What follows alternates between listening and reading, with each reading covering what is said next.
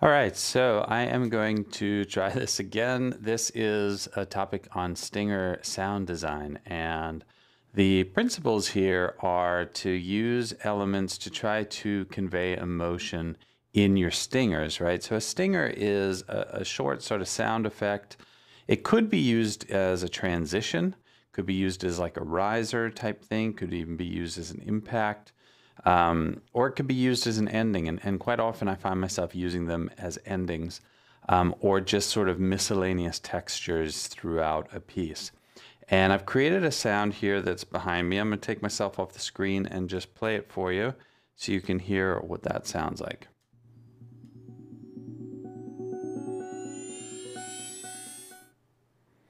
All right, so now I'm going to talk a little bit about what that really is. Okay, so I've got a pitch envelope working on this. I've got a filter envelope working on this. I've got some spectral synthesis, which I'll explain a little bit. But basically it is picking and choosing certain harmonics within this sample. Now, believe it or not, this really all originates from a sample, two different samples, one of a guitar, which you can probably hear in there pretty clearly, but the other is actually a sample of a telephone ringing. So you'll see how using these techniques, you can take a sample that's completely unrelated from any purposes as a transition or a riser, and you can have it serve in that role. Okay, so let's take a look at how I went ahead building this. So I've got this. I'm going to first start by just disabling different elements, right? So I'm going to mute the kind of guitar thing. I'm going to turn off the resynthesis. I'm going to set the envelope amount on my pitch envelope to 0. And I'm also going to set the envelope amount here and reset the cutoff on my filter. And we get a phone ringing. Okay, that's all we get. Now, it's actually just one sample here of a phone ringing. But because in Backbone, which is this software that I'm working in, this is kind of a sound design tool that Steinberg makes. It does run as a VST, so you can run it in Logic. You don't have to run it in Cubase. I happen to be, but you can run it in any VST host.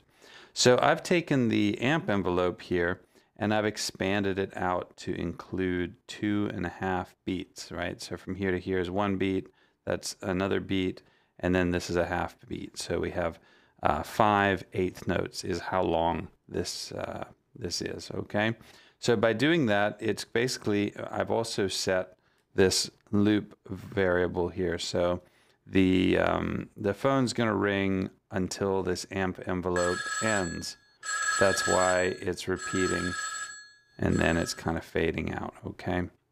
So the first thing I'm gonna do to this, sorry, let me not have that play again. So the first thing I'm going to do to this is I'm going to, after of course I adjust the amp envelope to lengthen how it plays, I'm going to look at the pitch envelope.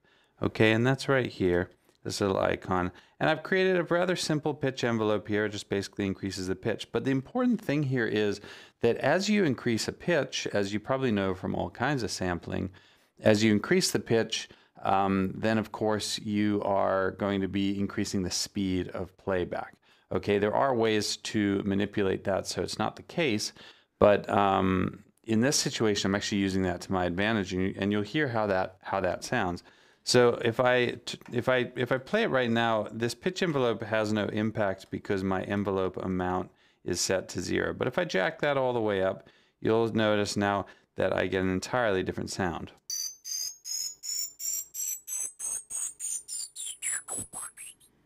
And let's just look at the frequency response of this.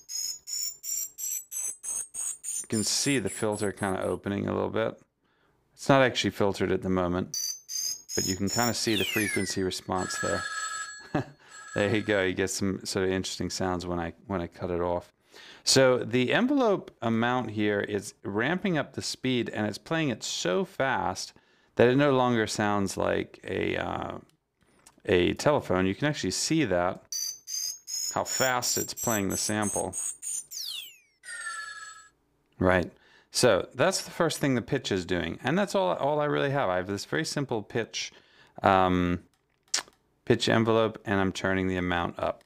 Okay, so what that's creating is this anticipation, because as pitch goes up, speed goes up. I mean, that's the definition of pitch, is a speed of vibration. So the faster something resonates or vibrates, generally the higher we consider that pitch to be. So there is definitely some reason for us cognitively to associate rising pitch with acceleration or speed.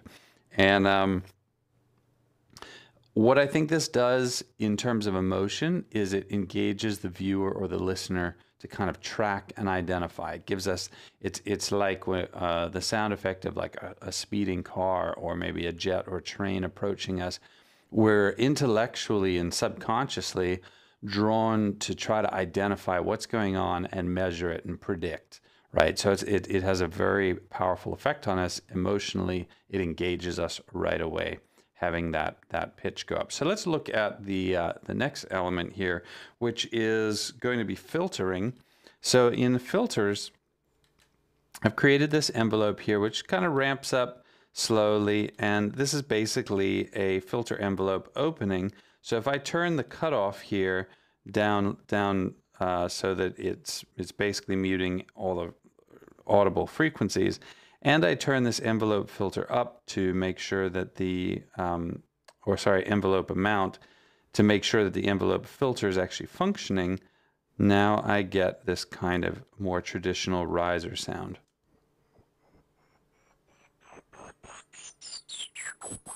And it sort of comes out of nowhere, right? So if I don't really want that to start off being totally quiet, so I'm going to maybe bring the cutoff like there, maybe a little lower. There you go. So it does start at some kind of sound. All right, so we've got the filter envelope, and that is helping us to kind of anticipate an approach. Again, sort of talking about that sense we get when we hear a plane or a train or a car coming towards us. It engages us, right? It's emotionally riveting because we're trying to anticipate it, but also we have this sense that something's approaching us. And as a filter opens up like this, that is essentially a high-pass filter. It's starting really low, or I'm sorry, it's a low-pass filter, and it's starting really low, so we're not really getting any of the audible frequencies, and it's slowly opening up, and as it does that, it's letting more and more mid-range and then ultimately high frequencies through. We are getting more and more of the frequencies that our ears hear well, which are mids and highs. So in so doing, the filtering is also starting to amplify the audible frequencies that we're more sensitive to. So obviously that's going to have an emotional response, and very, very powerful. When you combine the rhythmic effect we're getting from the looping and the faster pitch, and you combine that with the actual pitch going up, and you combine that with the filtering, we start to get this very powerful impact. But there's one more step to this, which I actually want to, let me just go back to this. I have the resynth off, which is good. I wanted to just talk about this other sample I have right here, and this is the guitar. So I'm going to go ahead and unmute that, and you can hear now how that sounds.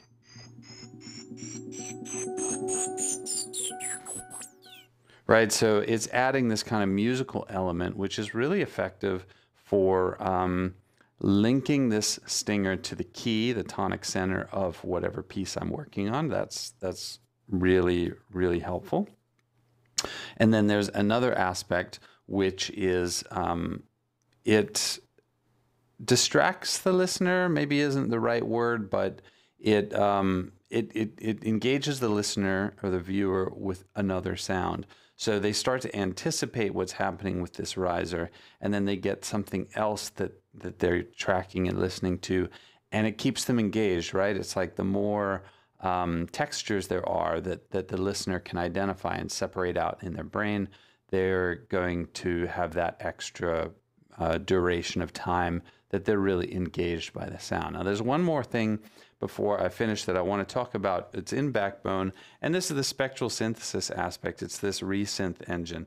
And what I'm doing in the resynth engine is pretty simple. I'm slowing it down just a little bit. Sorry, this one, the original telephone. So, all right, let me turn this off, turn this one on. And I've got this speed set here slow. This is probably familiar to anybody who's worked with spectral synthesis or granular synthesis. I've got a position, and the position I can kind of move around at any point in the sample, and then I can slow the speed of playback, basically warping how it gets played back. And I'm going to turn off my read here just for a sec, because I'm going to talk about that in a sec. And now I get an even more interesting sound because it's actually slowing down the sample playback.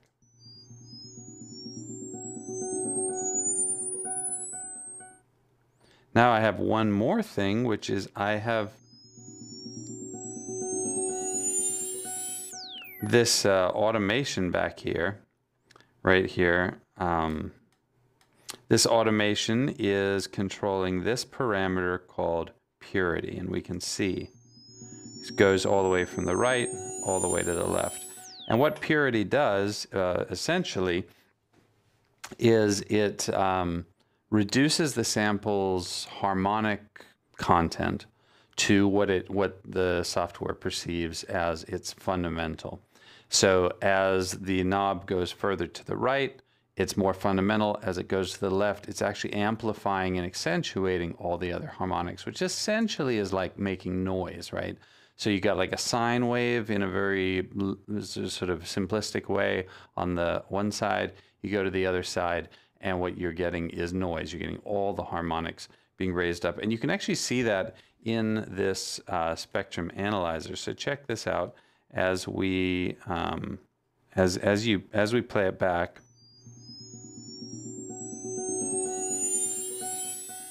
You're getting a lot more content there. And you can even see it down here in this sort of filter feedback spectrum analyzer here, that as this knob turns, you're going to go from just having a couple of harmonics in here to having lots and lots and lots. The harmonics increase in number, and it sort of becomes more populous, right? So without that automation,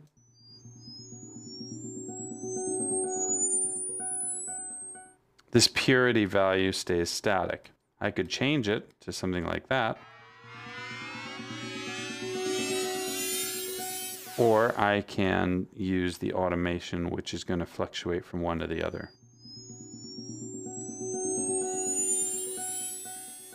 And it's doing that as the pitch increases, right? So it's actually really just a very powerful tool. This is called Backbone. I highly recommend it. I'm not trying to endorse it or anything like that, but it's something that I got with a purchase a while back. I didn't really look at it too much, but it's become my go-to for designing stingers. So hopefully what I've conveyed and you can take away from this is that you can use pitch envelopes to actually create rhythmic texture, not just pitch-oriented texture. Hopefully you can think about using frequency and pitch envelopes a little differently in terms of how you can transform sound over time to convey a specific emotion. And then I also hope that you come away from this understanding a bit of a workflow, maybe using Backbone or maybe just using other tools that you already have. Like I said, I don't think that it's impossible to achieve this in a variety of different tools out there. But if you have any questions, please post them in the comments. I am continuing to improve my live streaming infrastructure. There's definitely some kind of issue that I'm facing there, so I'm hoping to get away from the static videos pretty soon. Please do like and subscribe if you like the videos. I promise I'll get the live stream fixed up soon. And I really appreciate your support. Thank you again so much for watching, and I will see you in the near future. All right, bye for now.